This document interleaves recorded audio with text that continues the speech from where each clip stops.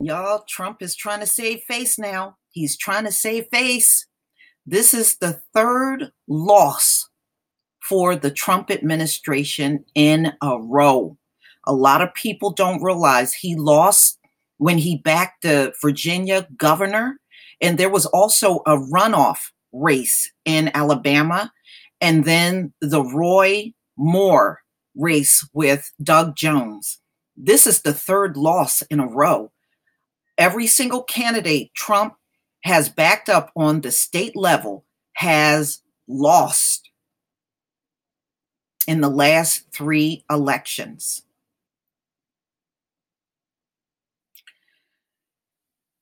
And the Republicans are losing. Even here in the state of New Jersey, where I am, Chris Christie lost. He did not win. This state went from Republican to Democrat. And this shift is happening. It's real.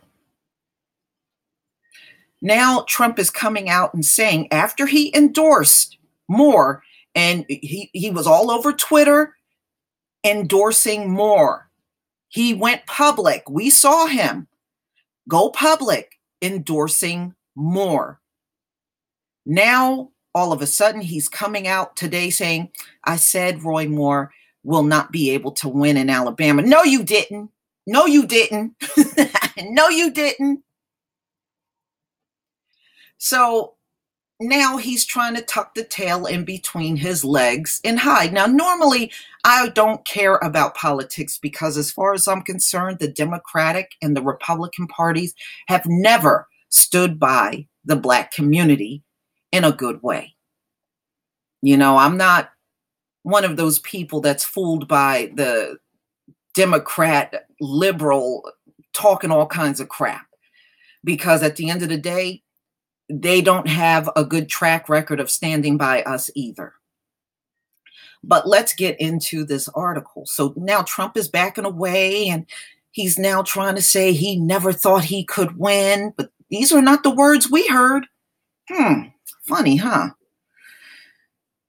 The White House aides were bracing for fallout from Trump on Wednesday after the Republican candidate he vigorously backed, which we all saw, over his aides' objections, lost a Deep South Senate seat to a Democrat.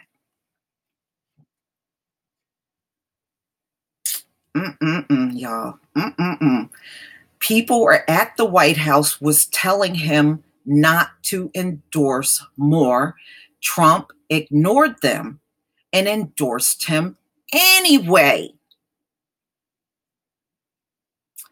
Aides acknowledged that Trump, who jumped in with a strong endorsement of Roy S. Moore without telling most of his advisors, rarely assumes responsibility for a misstep. And they anticipated him looking for someone to blame because we know he don't take responsibility for nothing. Even his own fuck-ups are somebody else's fault.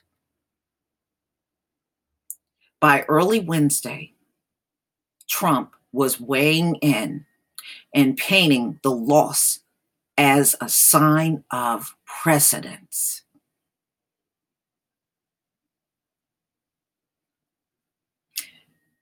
Trump, maybe it has a lot to do with all of your unruly tweets, which is totally inappropriate for a president. You going public and doing a lot of inappropriate things and saying a lot of inappropriate things. Maybe that has a lot to do with it. This is not the behavior of a president at all. The only thing he proved is that he's willing to just sit and be a toddler all day and not do any work. Trump don't do any work. All right, there's already been articles out of him admitting he watches 8 hours of TV every single day. He's on Twitter every single morning, and he never has anything decent to say. He's bashed his own cabinet members. He went out there against politicians, the NFL, the NBA. I mean, he just goes out there just to cause all kinds of rife.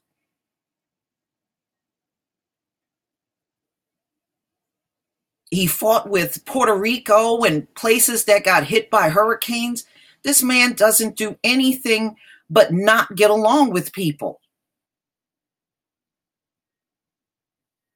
So after that kind of public display, how do you have the expectation of being winners of anything? I guess that's your own stupidity. Now, this is a tweet that he came out with this morning after Roy Moore lost. But this was not what he was saying prior to.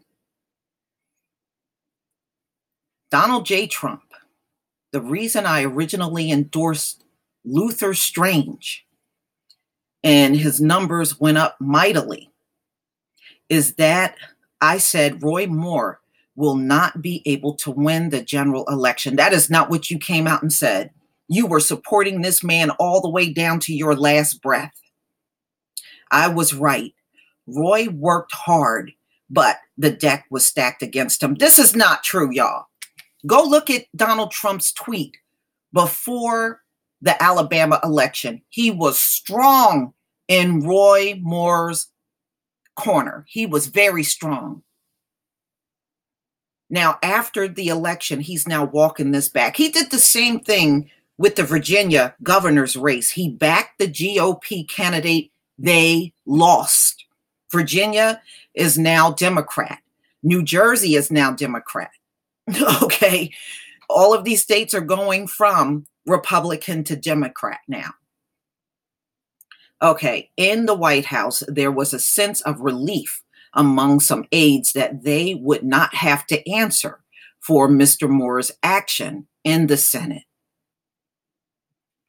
You know, you see how they secretly will stay on code and not come out and really express how they feel? See, it's safe now. The election is over. But aides said Mr. Trump might still fault others for the loss. The list of those who might be targets in his ire include the Senate Majority Leader Mitch McConnell, Republican of Kentucky, whose advisors pressed the president to back Senator Luther Strange in the primary, only to see him lose. So that was one GOP candidate.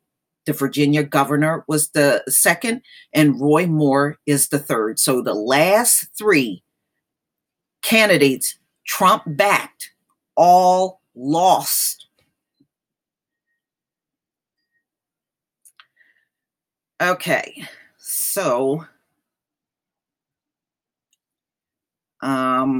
one of the advisors said that Trump would still nurse a grudge against Mr. McConnell, whose instincts the president does not trust for leading him to the original endorsement. See, Trump is already pointing fingers at everybody. This man is a big ass baby. Those advisors said the president was troubled watching a stream of Republicans step away from Moore over decades old allegations of sexual misconduct with teenagers. And he did not want to join the stampede. That's only because Trump has sexual allegations against him. That's why he could back somebody like Roy Moore. See, to these men, doing stuff like that to women is no big deal. They don't see what the big problem is. That's why they do it. Instead, the president threw the full weight of his office and reputation behind Moore, which we all saw. We all witnessed this. But, ladies and gentlemen, a day later, he didn't think Roy Moore was going to win. He's coming out in public and denying that he thought he was going to be a winning candidate. And we all know that's not true. This man is a mess. Woo, man, you need to get your orange can out and just spray some orange on you and move on, because you already put your foot in the doo-doo And now you expect us to act like we didn't see it. We all saw you put your foot in the doo-doo. We all saw it.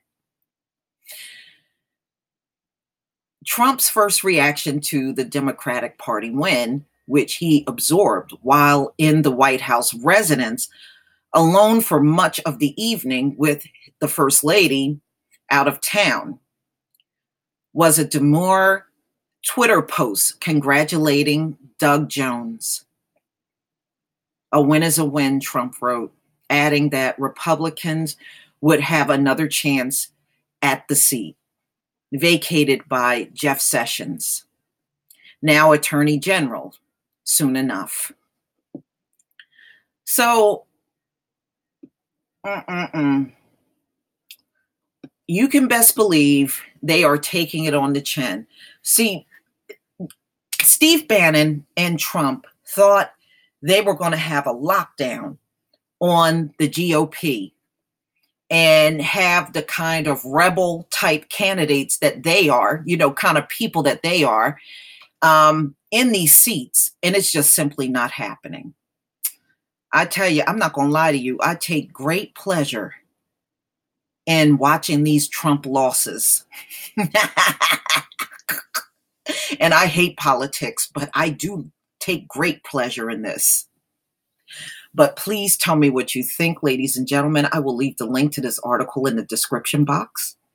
Please leave your comment and subscribe. And don't forget to hit on that bell. That way you don't miss my next video. Peace, family.